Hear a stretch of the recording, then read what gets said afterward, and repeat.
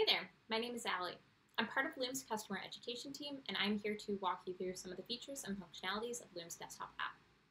So when you open your app, you'll see at the top here that you have a few different capture options. The first is screen plus camera, which is what I'm doing right now. You can see my screen here, as well as my picture in the bottom corner. You can also do screen only if you want to only record your screen, or camera only if you want to only record your face. So if you do screen plus camera or screen only, there are a few other recording options. You can do full screen, and if you have multiple monitors set up, you'll have the option to choose which monitor you record from. Or you can record a specific window and select the app you want to record, or a specific custom size and select an area.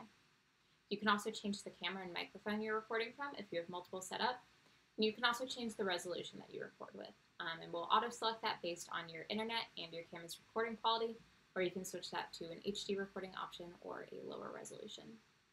If you go into Preferences up here, you'll see that you can play around with some settings, so you can toggle on and off things like use system audio or highlight mouse clicks. You can also change your keyboard shortcuts here. Up here you can also check for updates to make sure that you are using the most recent version of Loom, and then you can start recording. So you'll see that you'll be prompted with a countdown to let you know when the recording is beginning.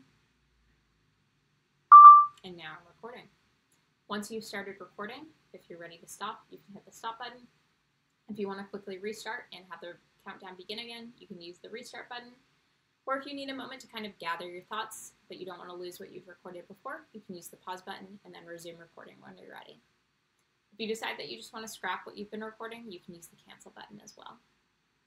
Loom Pro users also have this handy drawing tool if there are specific things on the page that they want to highlight. Thanks for watching. Hope you have a great day. Bye.